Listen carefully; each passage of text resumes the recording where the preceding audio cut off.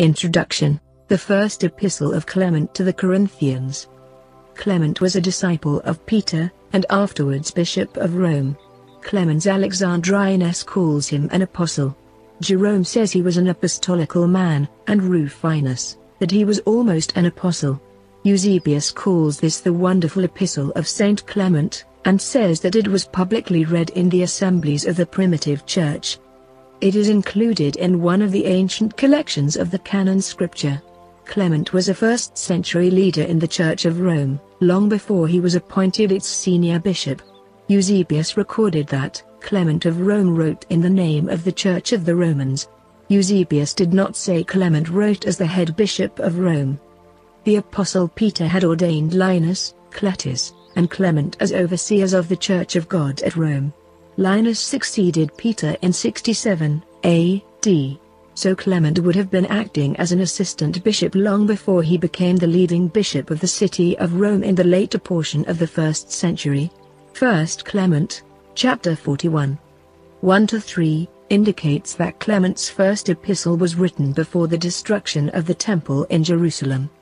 Quote, "Not in every place, my brethren, are the daily sacrifices offered or the free will offerings, or the sin offerings and trespass offerings, but only in Jerusalem, and there also the offering is not made in every place, but before the shrine, at the altar, and the offering is first inspected by the high priest and the ministers already mentioned. Those therefore who do contrary to that which is agreeable to his will suffer the penalty of death." End of quote. Scholars who hold that 1 Clement was written before 70 AD, cite Clement's frequent quotes from the Gospel of Matthew as proof for a pre-70 AD composition of the Gospel according to Matthew. Chapter 1. The Church of God which sojourns at Rome, to the Church of God sojourning at Corinth, to those who are called and sanctified by the will of God, through our Lord Jesus Christ, grace to you and peace from Almighty God through Jesus Christ be multiplied.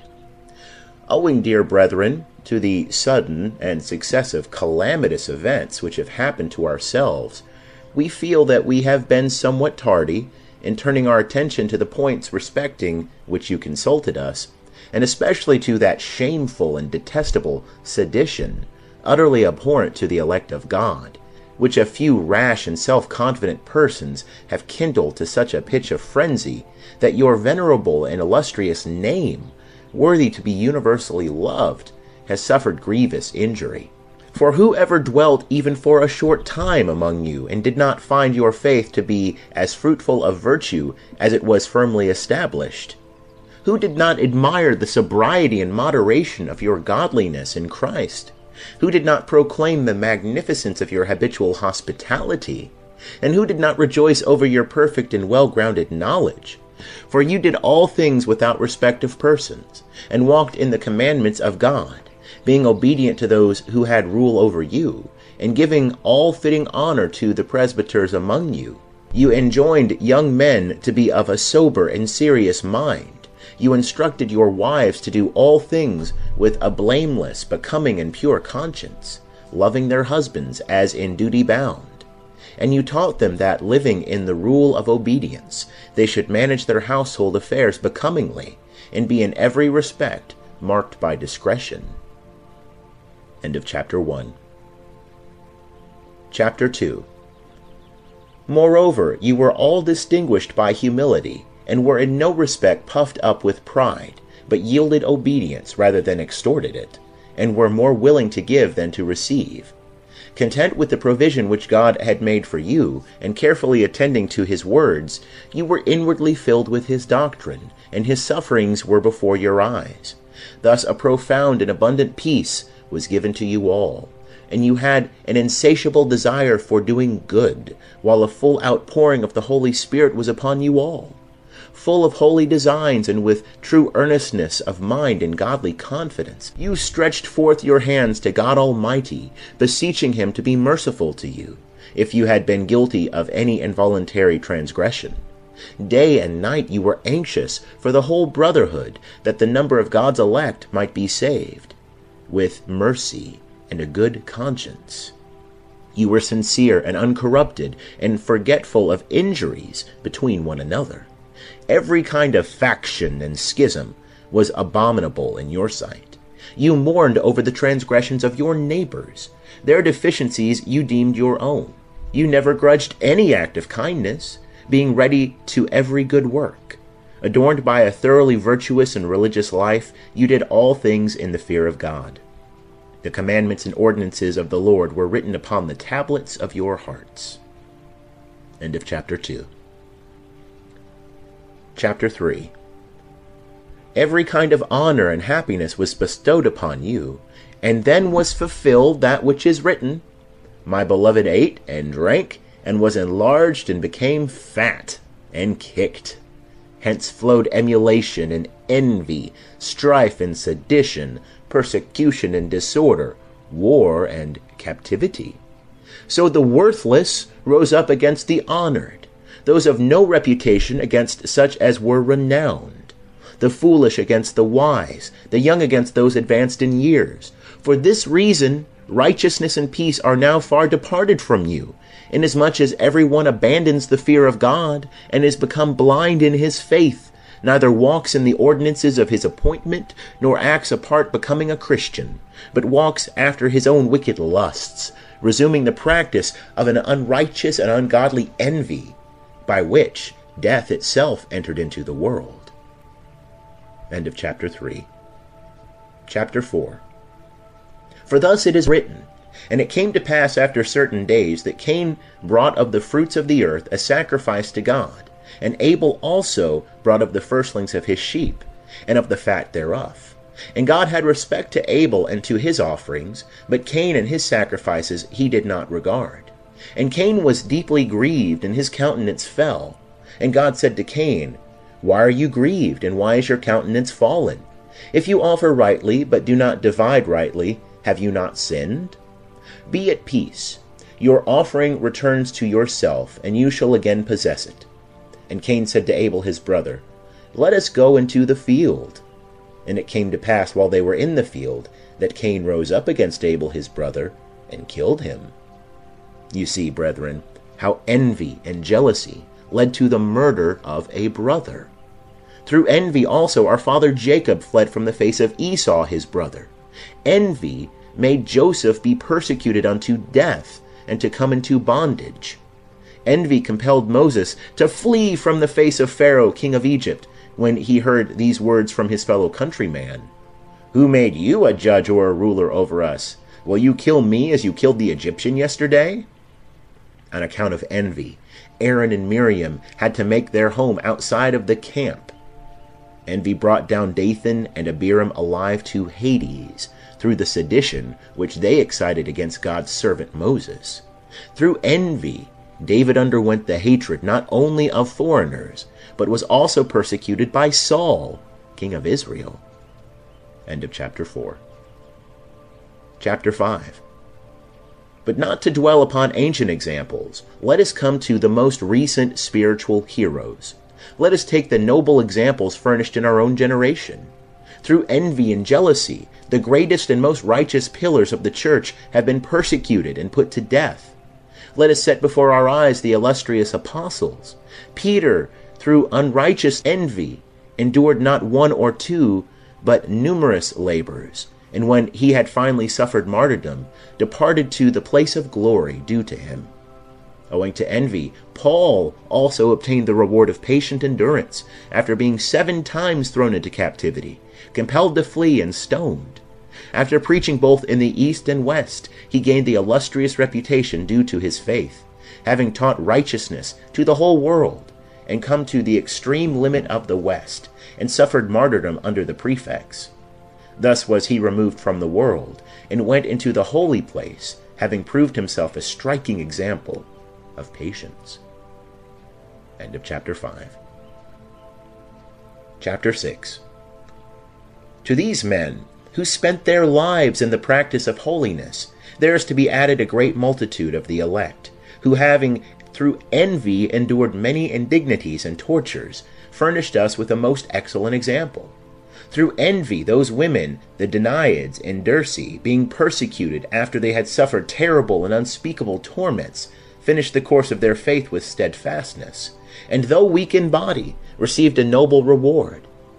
Envy has alienated wives from their husbands, and changed that saying of our father Adam, "This is now bone of my bones, and flesh of my flesh." Envy and strife have overthrown great cities and rooted up mighty nations. End of chapter 6. Chapter 7. These things, beloved, we write to you, not merely to admonish you of your duty, but also to remind ourselves. For we are struggling in the same arena, and the same conflict is assigned to both of us. So let us give up vain and fruitless cares, and approach to the glorious and venerable rule of our holy calling. Let us attend to what is good, pleasing, and acceptable in the sight of him who formed us. Let us look steadfastly to the blood of Christ, and see how precious that blood is to God, which, having been shed for our salvation, has set the grace of repentance before the whole world. Let us turn to every age that is past, and learn that from generation to generation the Lord has granted a place of repentance to all who would be converted to him. Noah preached repentance, and as many as listened to him were saved. Jonah proclaimed destruction to the Ninevites, but they, repenting of their sins, propitiated God by prayer and obtained salvation, although they were aliens to the covenant of God. End of chapter 7. Chapter 8. The ministers of the grace of God have, by the Holy Spirit, spoken of repentance, and the Lord of all things has himself declared with an oath regarding it. As I live, says the Lord, I desire not the death of the sinner, but rather his repentance. Adding, moreover, this gracious declaration, Repent, O house of Israel, of your iniquity. Say to the children of my people, Though your sins reach from heaven to earth, and though they be redder than scarlet, and blacker than sackcloth, if you turn to me with your whole heart, and say, Father, I will listen to you, as to a holy people. And in another place he says, Wash and become clean, put away the wickedness of your souls from before my eyes. Cease from your evil ways, and learn to do well. Seek out judgment, deliver the oppressed, judge the fatherless, and see that justice is done to the widow. And come, and let us reason together. He declares, Though your sins be like crimson, I will make them white as snow. Though they be like scarlet, I will whiten them like wool. And if you are willing and obey me, you shall eat the good of the land. But if you refuse and will not listen to me, the sword shall devour you, for the mouth of the Lord has spoken these things. Desiring therefore that all his beloved should be partakers of repentance, he has, by his almighty will, established these declarations. End of chapter 8. Chapter 9. So let us yield obedience to his excellent and glorious will, and imploring his mercy and loving kindness, while we forsake all fruitless labors and strife and envy, which leads to death. Let us turn and have recourse to his compassions. Let us steadfastly contemplate those who have perfectly ministered to his excellent glory. Let us take, for instance, Enoch, who, being found righteous in obedience, was translated, and death was never known to happen to him. Noah, being found faithful, preached regeneration to the world through his ministry, and the Lord saved by him the animals which, with one accord, entered into the ark. End of chapter 9. Chapter 10.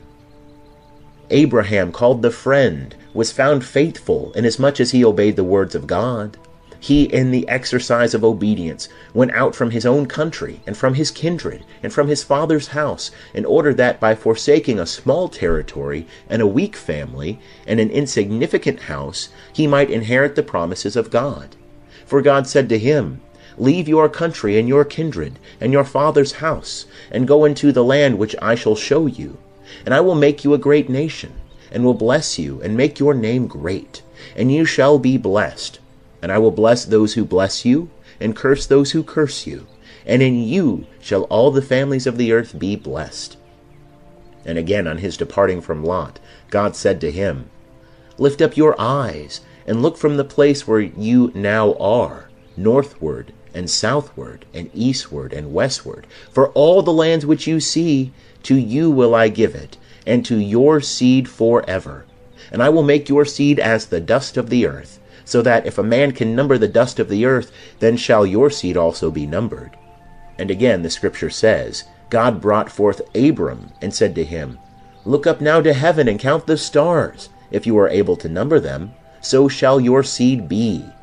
And Abram believed God, and it was counted to him for righteousness. On account of his faith and hospitality, a son was given him in his old age, and in the exercise of obedience he offered him as a sacrifice to God on one of the mountains which he showed him. Chapter 11. On account of his hospitality and godliness, Lot was saved out of Sodom when all the country around him was punished by means of fire and brimstone, the Lord thus making it manifest that he does not forsake those who hope in him, but gives up those who depart from him to punishment and torture. For Lot's wife, who went forth with him, being of a different mind from himself, and not continuing in agreement with him, as to the command which had been given them, was made an example of, so as to be a pillar of salt to this day. This was done that all might know that those who are of a double mind, and who distrust the power of God, bring down judgment on themselves, and become a sign to all succeeding generations. End of chapter 11. Chapter 12. On account of her faith and hospitality, Rahab the harlot was saved. For when spies were sent by Joshua the son of Nun to Jericho, the king of the country ascertained that they had come to spy out their land, and sent men to seize them, in order that, when taken, they might be put to death. But the hospitable Rahab received them, and hid them on the roof of her house under some stalks of flax. And when the men sent by the king arrived and said, There came men to you who are to spy out our land. Bring them forth, for so the king commands. She answered them, The 2 men whom you seek came to me, but quickly departed again and are gone, thus not discovering the spies to them.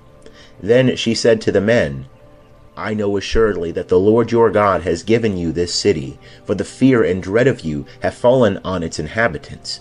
When therefore you shall have taken it, keep me in the house of my father in safety. And they said to her, It shall be as you have spoken to us.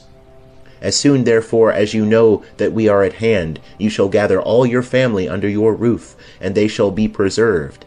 But anyone found outside of your dwelling shall perish.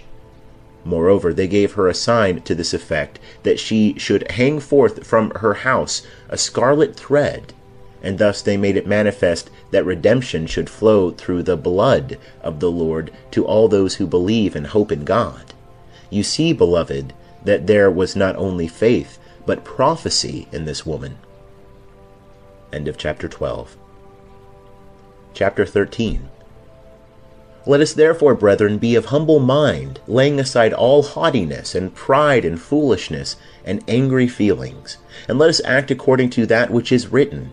For the Holy Spirit says, Let not the wise man glory in his wisdom, neither let the mighty man glory in his might, neither let the rich man glory in his riches, but let him that glories glory in the Lord, in diligently seeking him, and doing judgment and righteousness, being especially mindful of the words of the Lord Jesus, which he spoke, teaching us meekness and long-suffering. For thus he spoke, Be merciful, that you may obtain mercy. Forgive, that it may be forgiven to you. As you do, so shall it be done to you. As you judge, so shall you be judged. As you are kind, so shall kindness be shown to you. With what measure you measure, with the same it shall be measured to you. By this precept and by these rules, let us establish ourselves, that we walk with all humility, in obedience to his holy words. For the holy word says, On whom shall I look, but on him that is meek and peaceable, and who trembles at my words? End of chapter 13. Chapter 14. It is right and holy, therefore, men and brethren, to obey God rather than to follow those who, through pride and sedition, have become the leaders of a detestable emulation. For we shall incur no slight injury, but rather great danger, if we rashly yield ourselves to the inclinations of men who aim at exciting strife and tumults, so as to draw us away from what is good. Let us be kind one to another after the pattern of the tender mercy and benignity of our Creator. For it is written, The kind-hearted shall inhabit the land, and the guiltless shall be left upon it, but the transgressors shall be destroyed from off the face of it. And again the Scripture says, I saw the ungodly highly exalted and lifted up like the cedars of Lebanon. I passed by, and behold, he was not, and I diligently sought his place, and could not find it. Preserve innocence, and look on equity, for there shall be a remnant to the peaceful man. End of chapter 14.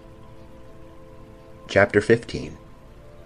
Let us cleave therefore to those who cultivate peace with godliness, and not to those who hypocritically profess to desire it. For the Scripture says in a certain place, This people honors me with their lips, but their heart is far from me. And again, They bless with their mouth, but curse with their heart. And again it says, They loved him with their mouth, and lied to him with their tongue, but their heart was not right with him, neither were they faithful in his covenant. Let the deceitful lips become silent, and let the Lord destroy all the lying lips, and the boastful tongue of those who have said, Let us magnify our tongue, our lips are our own, who is Lord over us? For the oppression of the poor, and for the sighing of the needy, will I now arise, says the Lord. I will place him in safety. I will deal confidently with him. End of chapter 15. Chapter 16. For Christ is of those who are humble-minded, and not of those who exalt themselves over his flock. Our Lord Jesus Christ, the scepter of the majesty of God, did not come in the pomp of pride or arrogance, although he might have done so, but in a lowly condition, as the Holy Spirit had declared regarding him. For he says, Lord, who has believed our report, and to whom is the arm of the Lord revealed? We have declared our message in his presence. He is, as it were, a child, and like a root in thirsty ground. He has no form nor glory. Yea, we saw him, and he had no form nor comeliness.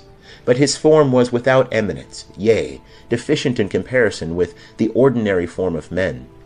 He is a man exposed to stripes and suffering, and acquainted with the endurance of grief. For his countenance was turned away. He was despised and not esteemed. He bears our iniquities, and is in sorrow for our sakes. Yet we suppose that, on his own account, he was exposed to labor and stripes and affliction. But he was wounded for our transgressions, and bruised for our iniquities. The chastisement of our peace was upon him, and by his stripes we were healed. All we, like sheep, have gone astray. Every man has wandered in his own way. And the Lord has delivered him up for our sins, while he in the midst of his sufferings opens not his mouth. He was brought as a sheep to the slaughter, and as a lamb before his shearer is dumb, so he opens not his mouth. In his humiliation his judgment was taken away. Who shall declare his generation? For his life is taken from the earth.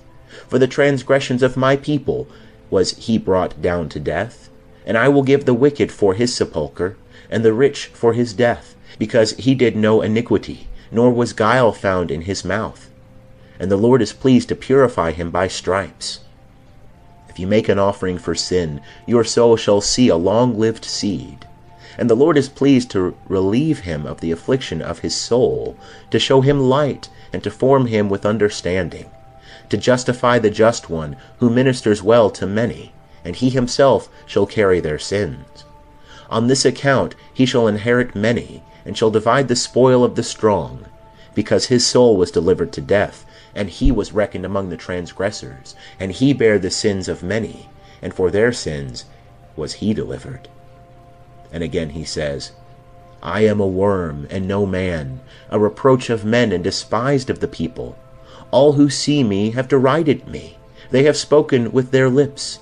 They have wagged their head, saying, He hoped in God. Let him deliver him. Let him save him, since he delights in him. You see, beloved, what is the example which has been given us. For if the Lord thus humbled himself, what shall we do who have through him come under the yoke of his grace? End of chapter 16. Chapter 17. Let us be imitators also of those who in goat skins and sheep skins went about proclaiming the coming of Christ. I mean Elijah, Elisha, and Ezekiel among the prophets, with those others to whom a like testimony is borne in Scripture. Abraham was specially honored and was called the friend of God. Yet he, earnestly regarding the glory of God, humbly declared, I am but dust and ashes. Moreover, it is thus written of Job. Job was a righteous man and blameless, truthful, God-fearing, and one that kept himself from all evil. But bringing an accusation against himself, he said, No man is free from defilement, even if his life be but of one day. Moses was called faithful in all God's house, and through his instrumentality God punished Egypt with plagues and tortures. Yet he, though thus greatly honored, did not adopt lofty language, but said, when the divine oracle came to him out of the bush, Who am I, that you send me? I am a man of a feeble voice and a slow tongue. And again he said, I am but as the smoke of a pot. End of chapter 17. Chapter 18. But what shall we say concerning David, to whom such testimony was borne, and of whom God said, I have found a man after my own heart, David the son of Jesse, and in everlasting mercy have I anointed him. Yet this very man says to God, Have mercy on me, O Lord, according to your great mercy, and according to the multitude of your compassions. Blot out my transgression. Wash me still more from my iniquity, and cleanse me from my sin. For I acknowledge my iniquity, and my sin is ever before me. Against you only have I sinned, and done that which was evil in your sight, that you may be justified in your sayings, and may overcome when you are judged. For behold, I was conceived in transgressions, and in my sins did my mother conceive me. For behold, you have loved truth, the secret and hidden things of wisdom have you shown me. You shall sprinkle me with hyssop, and I shall be cleansed. You shall wash me, and I shall be whiter than snow. You shall make me to hear joy and gladness. My bones, which have been humbled, shall exult. Turn away your face from my sins, and blot out all my iniquities. Create in me a clean heart, O God, and renew a right spirit within me. Cast me not away from your presence, and take not your Holy Spirit from me. Restore to me the joy of your salvation, and establish me by your governing Spirit. I will teach transgressors your ways, and the ungodly shall be converted to you. Deliver me from blood guiltiness. O God, the God of my salvation, my tongue shall exult in your righteousness. O Lord, you shall open my mouth, and my lips shall show forth your praise. For if you had desired sacrifice, I would have given it. You will not delight in burnt offerings. The sacrifice acceptable to God is a bruised spirit, a broken and a contrite heart. God will not despise. End of chapter 18. Chapter 19. Thus the humility and godly submission of so great and illustrious men have rendered not only us, but also all the generations before us better, even as many as have received his oracles in fear and truth. So, having so many great and glorious examples set before us, let us turn again to the practice of that peace, which from the beginning was the mark set before us. And let us look steadfastly to the Father and Creator of the universe, and cleave to his mighty and surpassingly great gifts and benefactions of peace. Let us contemplate him with our understanding, and look with the eyes of our soul to his long-suffering will. Let us reflect how free from wrath he is towards all his creation. End of chapter 19. Chapter 20. The heavens, revolving under his government, are subject to him in peace. Day and night run the course appointed by him, in no way hindering each other. The sun and moon, with the companies of the stars, roll on in harmony according to his command, within their prescribed limits, and without any deviation. The fruitful earth, according to his will, brings forth food in abundance at the proper seasons, for man and beast, and all the living beings upon it, never hesitating, nor changing any of the ordinances which he has fixed. The unsearchable places of abysses and the indescribable arrangements of the lower world are restrained by the same laws.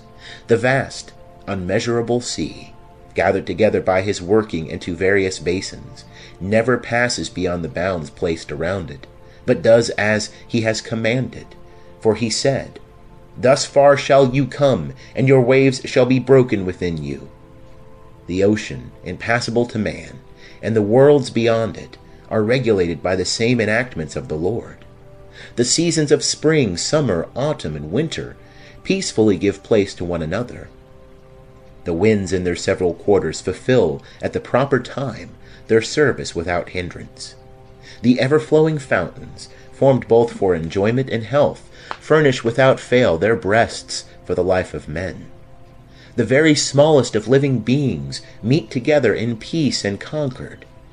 All these the great Creator and Lord of all has appointed to exist in peace and harmony, while he does good to all, but most abundantly to us who have fled for refuge to his compassions, through Jesus Christ our Lord, to whom be glory and majesty for ever and ever.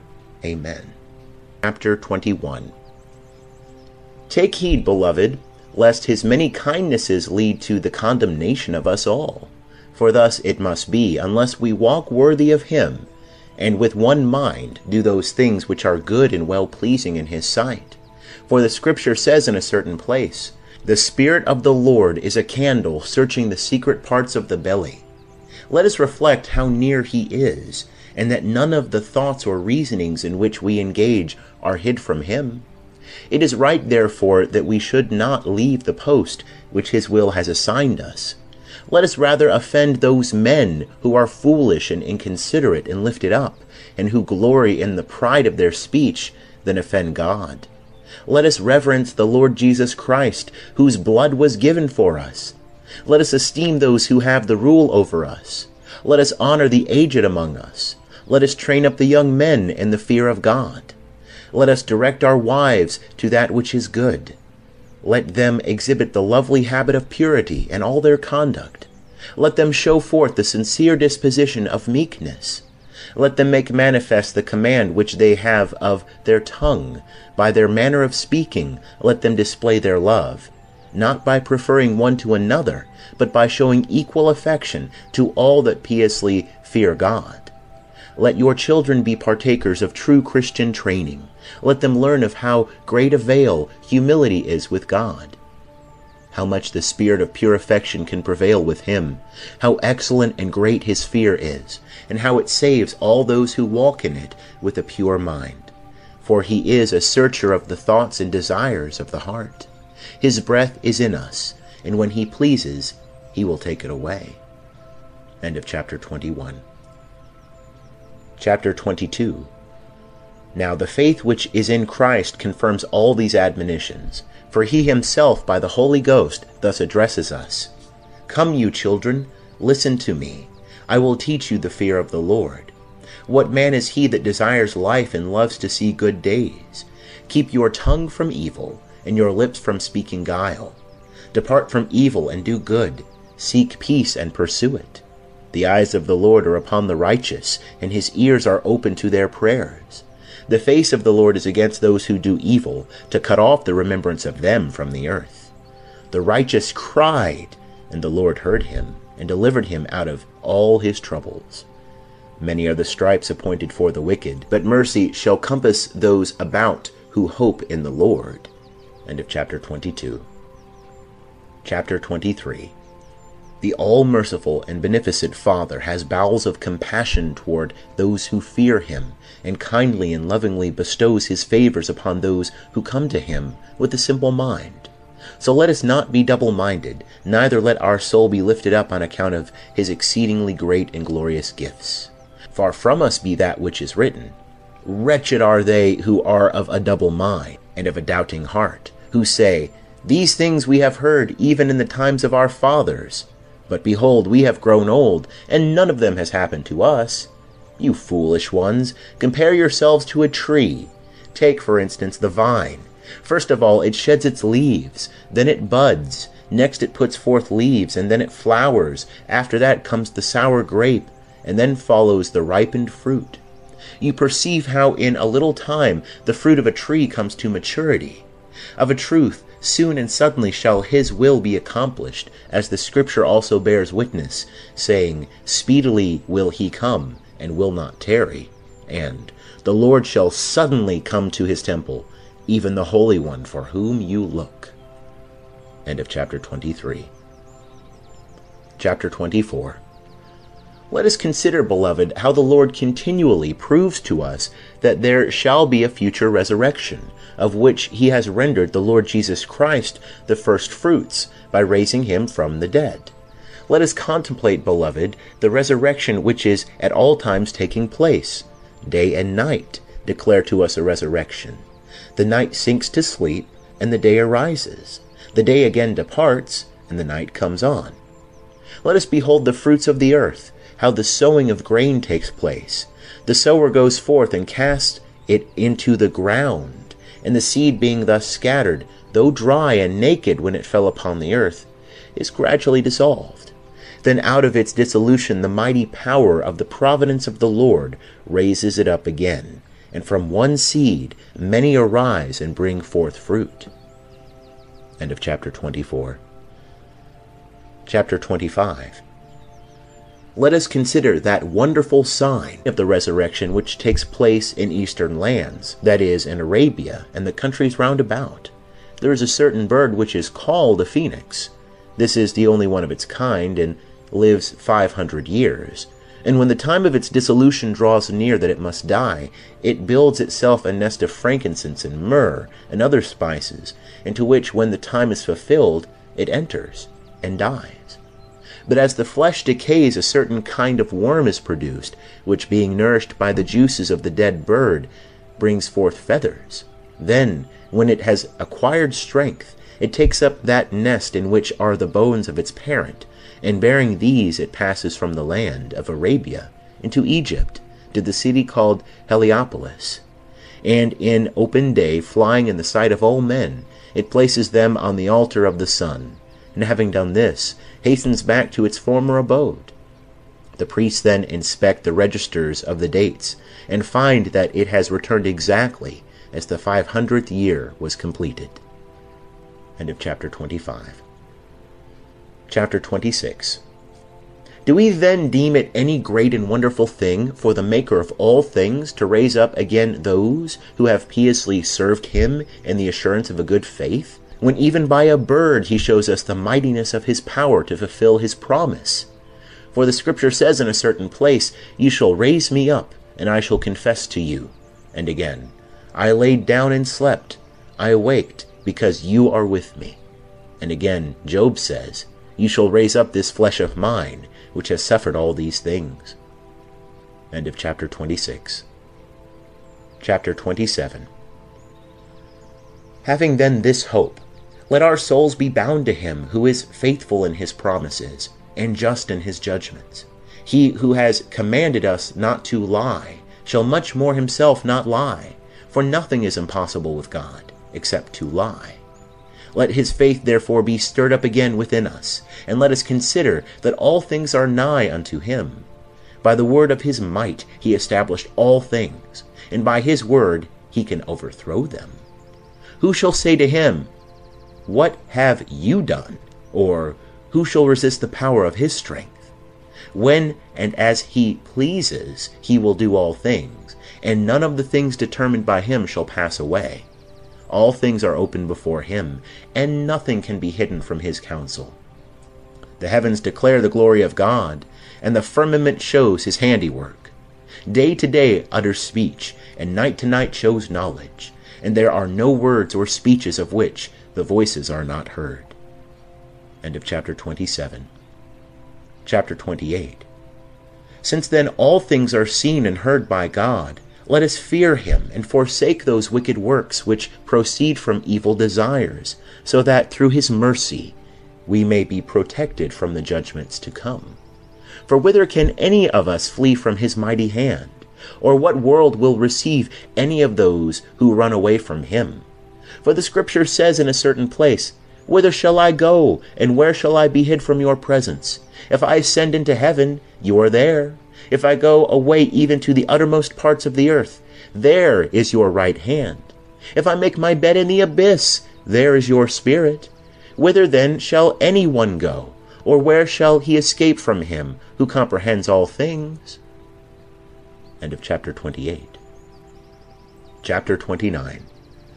Let us then draw near to him with holiness of spirit, lifting up pure and undefiled hands to him, loving our gracious and merciful Father, who has made us partakers in the blessings of his elect.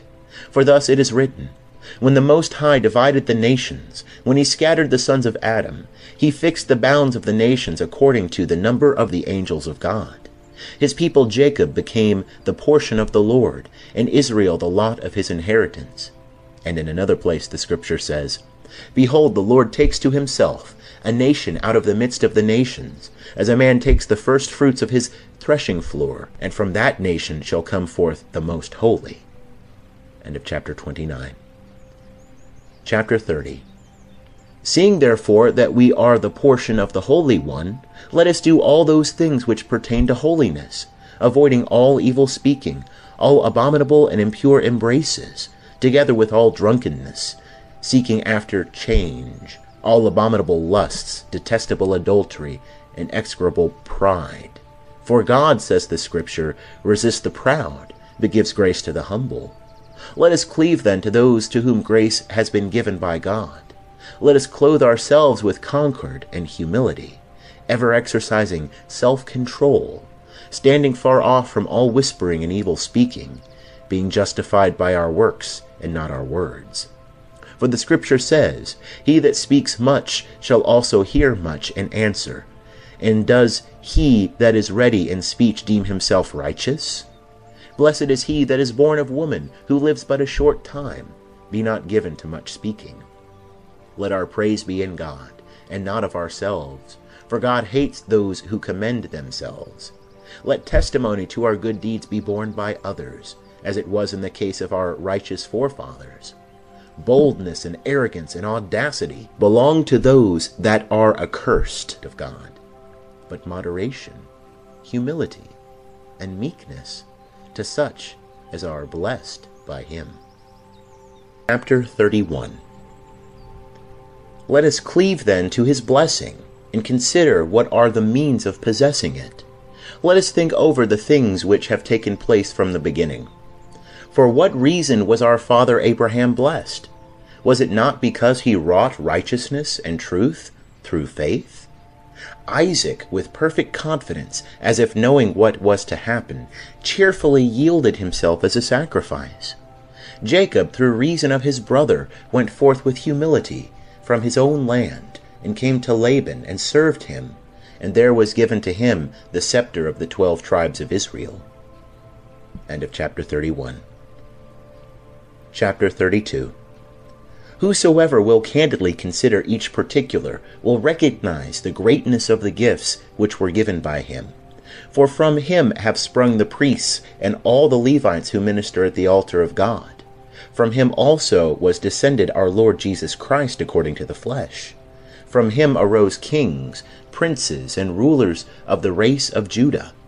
Nor are his other tribes in small glory, inasmuch as God had promised, Your seed shall be as the stars of heaven. All these therefore were highly honored, and made great, not for their own sake, or for their own works, or for the righteousness which they wrought, but through the operation of his will.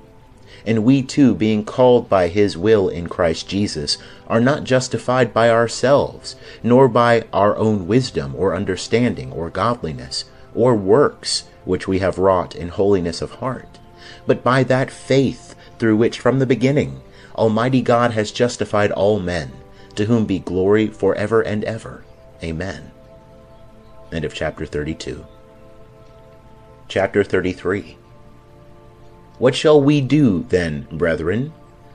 Shall we become slothful in well-doing, and cease from the practice of love? God forbid that any such course should be followed by us. But rather let us hasten with all energy and readiness of mind to perform every good work. For the Creator and Lord of all himself rejoices in his works.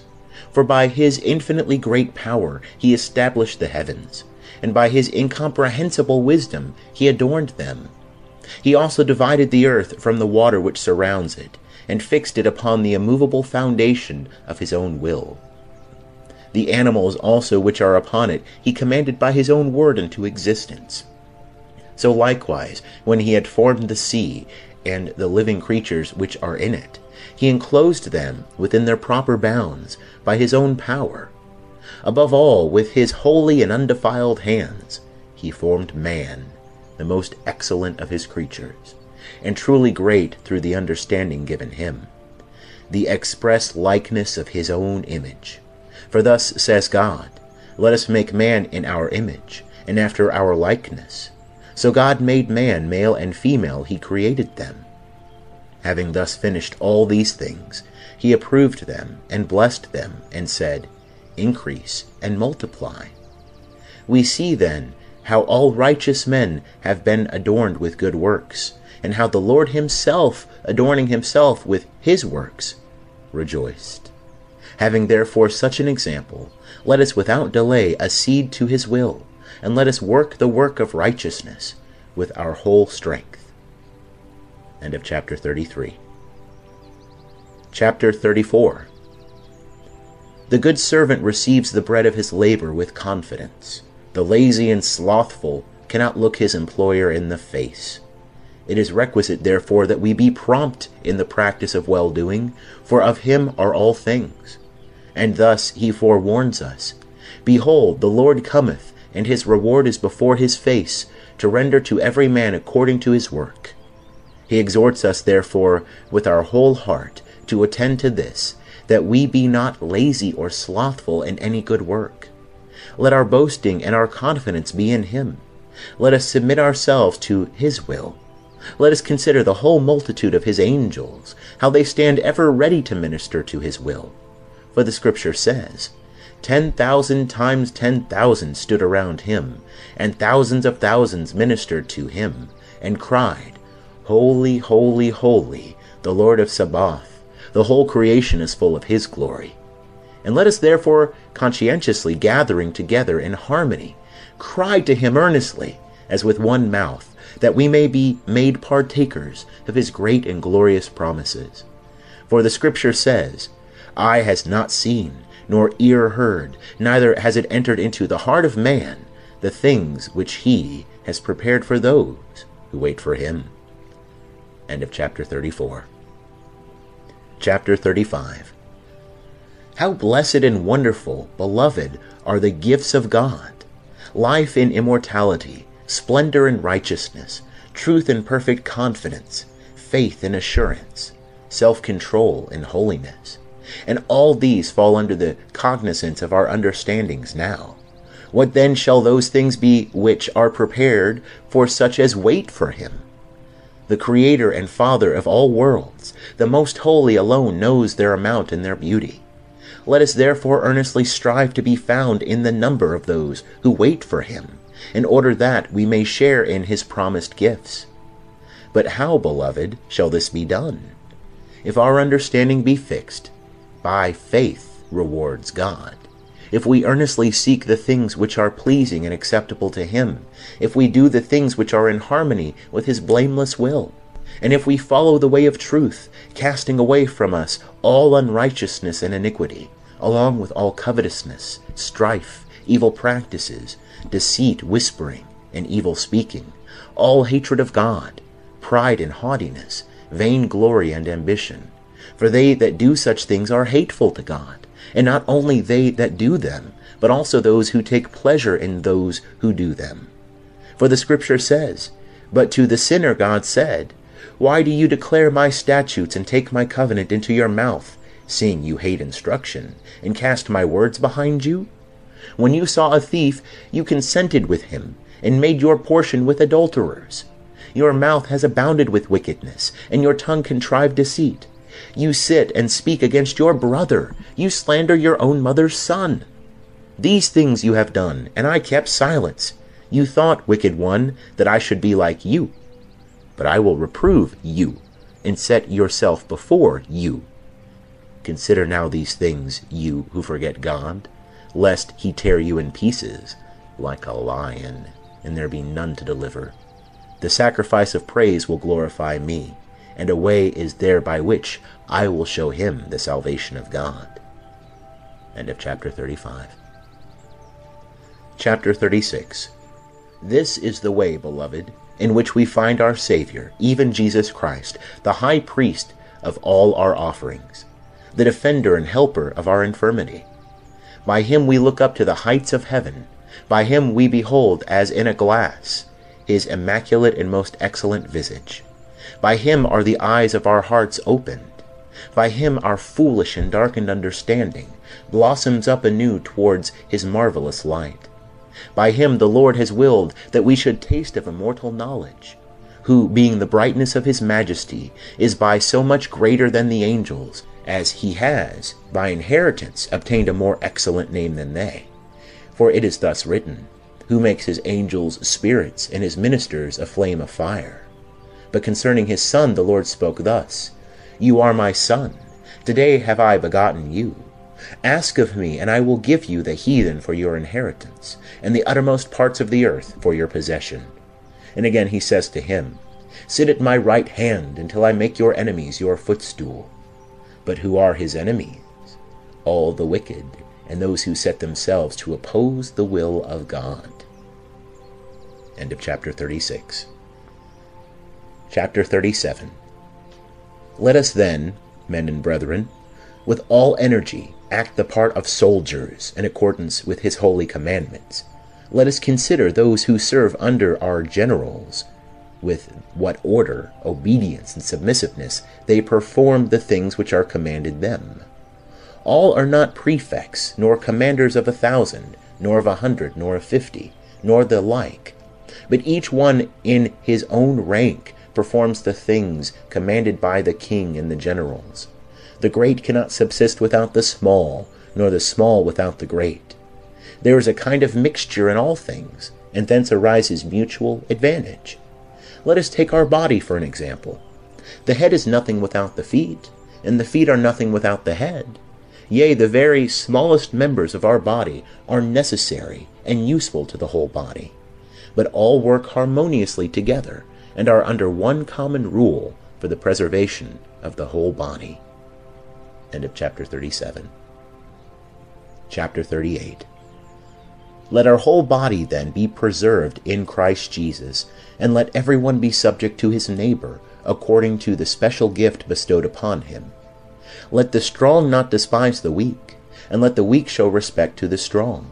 Let the rich man provide for the wants of the poor, and let the poor man bless God, because he has given him one by whom his need may be supplied.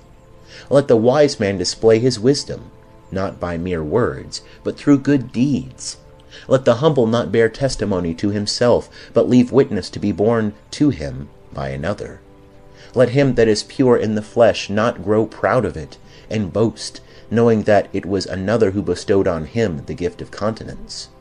Let us consider then, brethren, of what matter we were made, who and what manner of beings we came into the world, as it were out of a sepulchre and from utter darkness. He who made us and fashioned us, having prepared his bountiful gifts for us before we were born, introduced us into his world. Since therefore we receive all these things from him, we ought for everything to give him thanks, to whom be glory for ever and ever. Amen. End of chapter 38. Chapter 39. Foolish and inconsiderate men, who have neither wisdom nor instruction, mock and deride us, being eager to exalt themselves in their own conceits. For what can a mortal man do? Or what strength is there in one made out of the dust? For it is written, There was no shape before mine eyes, only I heard a sound and a voice saying, What then? Shall a man be pure before the Lord? Or shall such an one be counted blameless in his deeds, seeing he does not confide in his servants, and has charged even his angels with perversity? The heaven is not clean in his sight. How much less they that dwell in houses of clay, of which also we ourselves were made?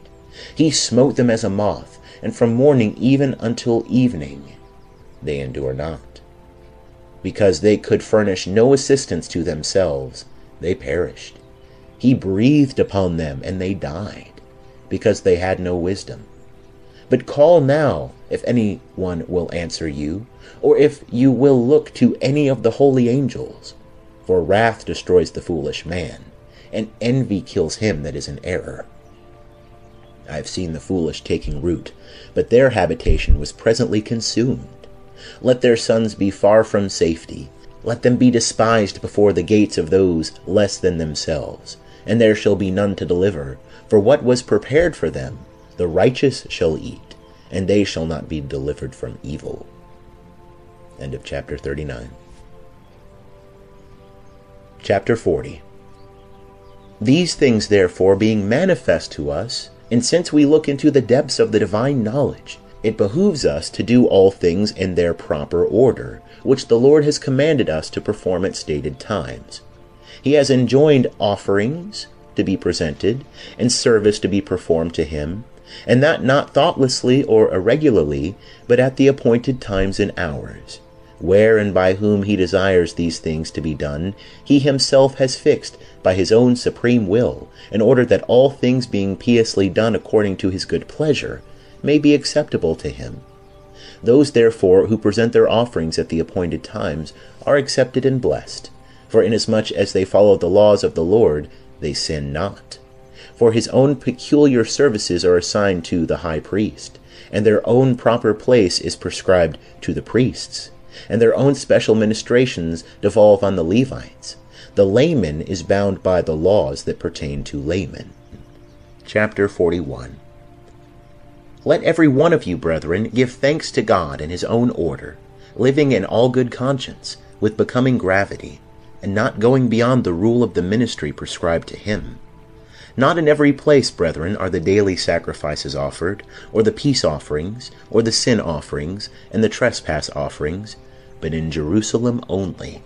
And even there they are not offered in any place, but only at the altar before the temple, that which is offered being first carefully examined by the high priest and the ministers already mentioned. Those, therefore, who do anything beyond that which is agreeable to his will are punished with death. You see, brethren, that the greater the knowledge that has been vouchsafed to us, the greater also is the danger to which we are exposed.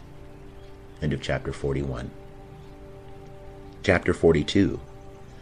The apostles have preached the gospel to us from the Lord Jesus Christ. Jesus Christ has done so from God. Christ, therefore, was sent forth by God, and the apostles by Christ. Both these appointments, then, were made in an orderly way, according to the will of God. Having therefore received their orders, and being fully assured by the resurrection of our Lord Jesus Christ, and established in the word of God, with full assurance of the Holy Ghost, they went forth proclaiming that the kingdom of God was at hand.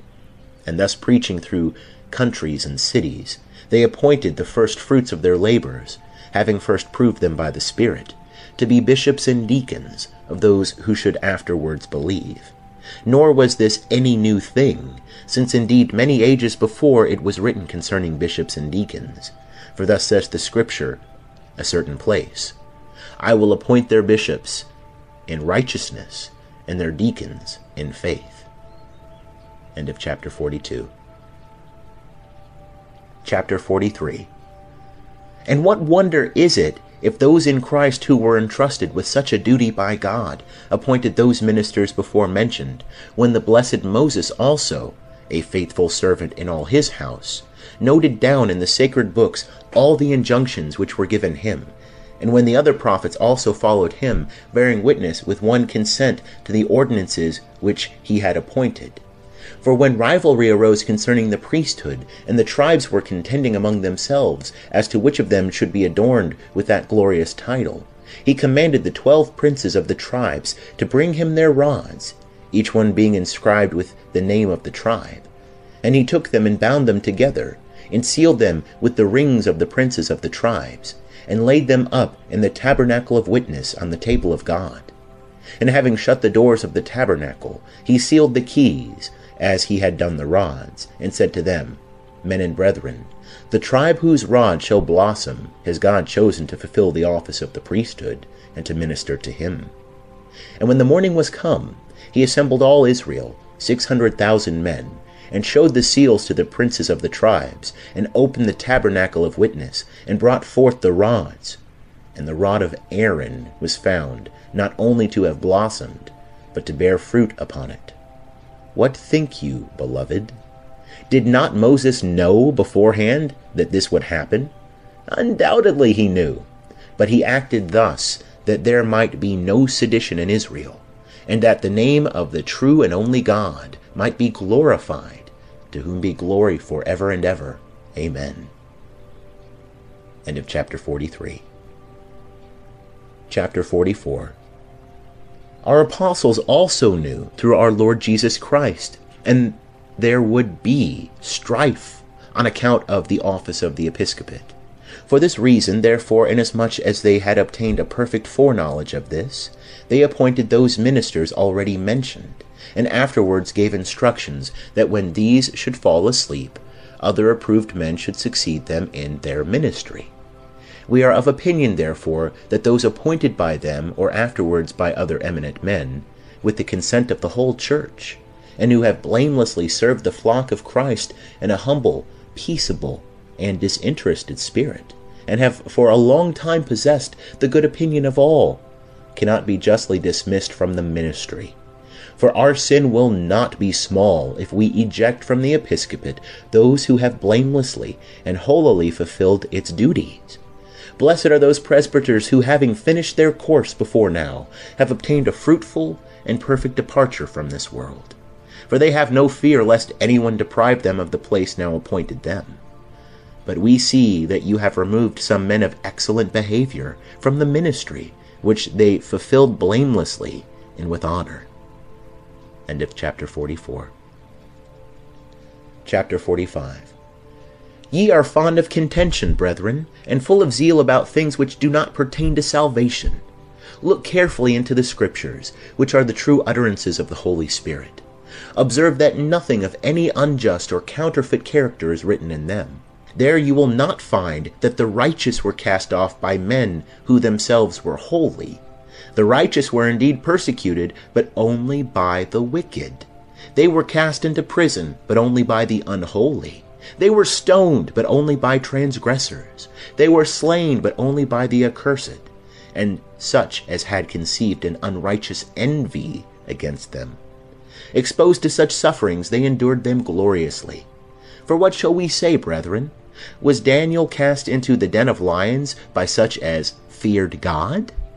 Were Ananias and Azarias and Mishael shut up in a furnace of fire by those who observed the great and glorious worship of the Most High? Far from us be such a thought. Who then were they that did such things? The hateful, and those full of all wickedness, were roused to such a pitch of fury, that they inflicted torture on those who served God with a holy and blameless purpose of heart, not knowing that the Most High is the defender and protector of all such as with a pure conscience venerate his all-excellent name, to whom be glory for ever and ever. Amen. But they who with confidence endured these things are now heirs of glory and honor, and have been exalted and made illustrious by God, and their memorial for ever and ever. Amen. End of chapter 45. Chapter 46. Such examples, therefore, brethren, it is right that we should follow, since it is written, Cleave to the holy, for those who cleave to them shall themselves be made holy. And again in another place the Scripture says, With a harmless man you shall prove thyself harmless, and with an elect man you shall be elect, and with a perverse man you shall show thyself perverse. Let us cleave, therefore, to the innocent and righteous, since these are the elect of God. Why are there strifes and tumults and divisions and schisms and wars among you? Have we not all one God and one Christ? Is there not one Spirit of grace poured out upon us? And have we not one calling in Christ? Why do we divide and tear to pieces the members of Christ and raise up strife against our own body? and have reached such a height of madness as to forget that we are members one of another. Remember the words of our Lord Jesus Christ, how he said, "Woe to that man by whom offenses come. It were better for him that he had never been born, than that he should cast a stumbling block before one of my elect. Yea, it were better for him that a millstone should be hung about his neck, and he should be sunk in the depths of the sea, than that he should cast a stumbling block before one of my little ones. Your schism has subverted the faith of many, has discouraged many, has given rise to doubt in many, and has caused grief to us all. And still your sedition continues." End of chapter 46. Chapter 47. Take up the epistle of the blessed Apostle Paul. What did he write to you at the time when the gospel first began to be preached? Truly, under the inspiration of the Spirit, he wrote to you concerning himself and Cephas and Apollos, because even then parties had been formed among you. But that inclination for one above another entailed less guilt upon you, inasmuch as your partialities were then shown towards apostles, already of high reputation, and towards a man whom they had approved. But now reflect who those are that have perverted you, and lessened the renown of your far-famed brotherly love. It is disgraceful, beloved, yea, highly disgraceful, and unworthy of your Christian profession, that such a thing should be heard of, as that the most steadfast and ancient church of the Corinthians should, on account of one or two persons, engage in sedition against its presbyters. And this rumor has reached not only us, but those also who are unconnected with us, so that through your infatuation the name of the Lord is blasphemed, while danger is also brought upon yourselves. End of chapter 47. Chapter 48. Let us therefore, with all haste, put an end to this state of things, and let us fall down before the Lord, and beseech him with tears, that he would mercifully be reconciled to us, and restore us to our former seemly and holy practice of brotherly love. For such conduct is the gate of righteousness, which is set open for the attainment of life, as it is written, "Open to me the gates of righteousness. I will go in by them, and will praise the Lord. This is the gate of the Lord. The righteous shall enter in by it." Although therefore many gates have been set open, yet this gate of righteousness is that gate in Christ, by which blessed are all they that have entered in, and have directed their way in holiness and righteousness, doing all things without disorder. Let a man be faithful, let him be powerful in the utterance of knowledge, let him be wise in judging of words, let him be pure in all his deeds. Yet the more he seems to be superior to others in these respects, the more humble-minded ought he to be, and to seek the common good of all, and not merely his own advantage. End of chapter 48. Chapter 49. Let him who has love in Christ keep the commandments of Christ. Who can describe the blessed bond of the love of God? What man is able to tell the excellence of its beauty as it ought to be told? The height to which love exalts is unspeakable. Love unites us to God. Love covers a multitude of sins.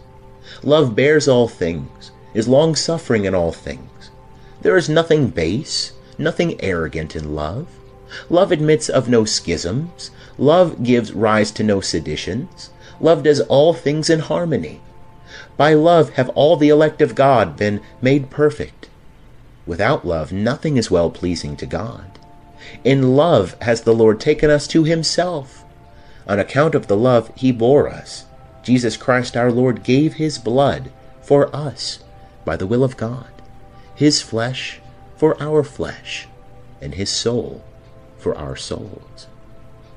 End of chapter 49. Chapter 50. Ye see, beloved, how great and wonderful a thing is love, and that there is no declaring its perfection. Who is fit to be found in it except such as God has vouchsafed to render so? Let us pray, therefore, and implore of his mercy, that we may live blameless in love, free from all human partialities for one above another, All the generations from Adam even to this day have passed away, but those who through the grace of God have been made perfect in love now possess a place among the godly, and shall be made manifest at the revelation of the kingdom of Christ. For it is written, Enter into thy secret chambers for a little time, until my wrath and fury pass away. And I will remember a propitious day, and will raise you up out of your graves. Blessed are we, beloved, if we keep the commandments of God in the harmony of love, that so through love our sins may be forgiven us. For it is written, Blessed are they whose transgressions are forgiven, and whose sins are covered. Blessed is the man whose sin the Lord will not impute to him, and in whose mouth there is no guile. This blessedness comes upon those who have been chosen by God through Jesus Christ our Lord, to whom be glory forever and ever. Amen. Chapter 51. Let us therefore implore forgiveness for all those transgressions which, through any suggestion of the adversary, we have committed. And those who have been the leaders of sedition and disagreement ought to have respect to the common hope. For such as live in fear and love would rather that they themselves than their neighbors should be involved in suffering. And they prefer to bear blame themselves rather than that the concord which has been well and piously handed down to us should suffer. For it is better that a man should acknowledge his transgressions than that he should harden his heart, as the hearts of those were hardened who stirred up sedition against Moses, the servant of God, and whose condemnation was made manifest to all. For they went down alive into Hades, and death swallowed them up. Pharaoh with his army, and all the princes of Egypt, and the chariots with their riders, were sunk in the depths of the Red Sea, and perished, for no other reason than that their foolish hearts were hardened, after so many signs and wonders had been wrought in the land of Egypt by Moses, the servant of God. End of chapter 51. Chapter 52. The Lord, brethren, stands in need of nothing, and he desires nothing of any one, except that confession be made to him. For says the elect David, I will confess to the Lord, and that will please him, more than a young bullock that has horns and hoofs. Let the poor see it, and be glad. And again he says, Offer to God the sacrifice of praise, and pay your vows to the Most High, and call upon me in the day of your trouble. I will deliver you, and you shall glorify me. For the sacrifice of God is a broken spirit. End of chapter 52. Chapter 53. Ye understand, beloved, you understand well the sacred scriptures, and you have looked very earnestly into the oracles of God. Call then these things to your remembrance. When Moses went up into the mount and abode there with fasting and humiliation 40 days and 40 nights, the Lord said to him, Moses, Moses, get down quickly from here, for your people whom you brought out of the land of Egypt have committed iniquity. They have quickly departed from the way in which I commanded them to walk, and have made to themselves molten images. And the Lord said to him, I have spoken to you once and again, saying, I have seen this people, and behold, it is a stiff-necked people. Let me destroy them, and blot out their name from under heaven, and I will make you a great and wonderful nation, and one much more numerous than this. But Moses said, Far be it from you, Lord. Pardon the sin of this people, else blot me also out of the book of the living. O marvelous love! O insuperable perfection! The servant speaks freely to his Lord, and asks forgiveness for the people, or begs that he himself might perish along with them. End of chapter 53. Chapter 54. Who then among you is noble-minded, who compassionate, who full of love? Let him declare, if on my account sedition and disagreement and schisms have arisen, I will depart. I will go away whithersoever you desire, and I will do whatever the majority commands. Only let the flock of Christ live on terms of peace with the presbyters set over it. He that acts thus shall procure to himself great glory in the Lord, and every place will welcome him. For The earth is the Lord's, and the fullness thereof. These things they who live a godly life, that is never to be repented of, both have done and always will do. End of chapter 54. Chapter 55. To bring forward some examples from among the heathen. Many kings and princes in times of pestilence, when they had been instructed by an oracle, have given themselves up to death, in order that by their own blood they might deliver their fellow citizens from destruction. Many have gone forth from their own cities, that so sedition might be brought to an end within them. We know many among ourselves who have given themselves up to bonds, in order that they might ransom others. Many too have surrendered themselves to slavery, that with the price which they received for themselves they might provide food for others. Many women also, being strengthened by the grace of God, have performed numerous manly exploits. The blessed Judith, when her city was besieged, asked of the elders permission to go forth into the camp of the strangers, and exposing herself to danger, she went out for the love which she bare to her country and people then besieged. And the Lord delivered Holofernes into the hands of a woman. Esther also, being perfect in faith, exposed herself to no less danger, in order to deliver the 12 tribes of Israel from impending destruction. For with fasting and humiliation she entreated the everlasting God, who sees all things, and he, perceiving the humility of her spirit, delivered the people for whose sake she had encountered peril. End of chapter 55. Chapter 56. Let us then also pray for those who have fallen into any sin, that meekness and humility may be given to them, so that they may submit, not to us, but to the will of God. For in this way they shall secure a fruitful and perfect remembrance from us, with sympathy for them, both in our prayers to God and our mention of them to the saints.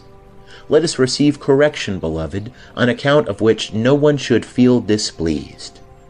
Those exhortations by which we admonish one another are both good in themselves and highly profitable, for they tend to unite us to the will of God. For thus says the Holy Word, "The Lord has severely chastened me, yet has not given me over to death. For whom the Lord loves, he chastens, and scourges every son whom he receives. The righteous," it says, "shall chasten me in mercy, and reprove me. But let not the oil of sinners make fat my head." And again he says, "Blessed is the man whom the Lord reproves, and reject not the warning of the Almighty.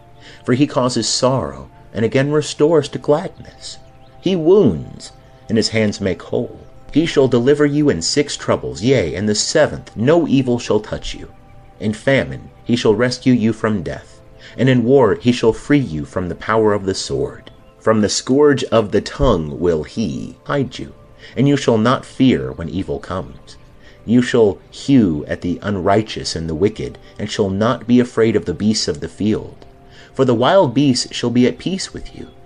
Then shall you know that your house shall be in peace, and the habitation of your tabernacle shall not fail. You shall know also that your seed shall be great, and your children like the grass of the field. And you shall come to the grave like ripened corn, which is reaped in its season, or like a heap of the threshing floor, which is gathered together at the proper time. You see, beloved, that protection is afforded to those who are chastened of the Lord. For since God is good, he corrects us, that we may be admonished by his holy chastisement.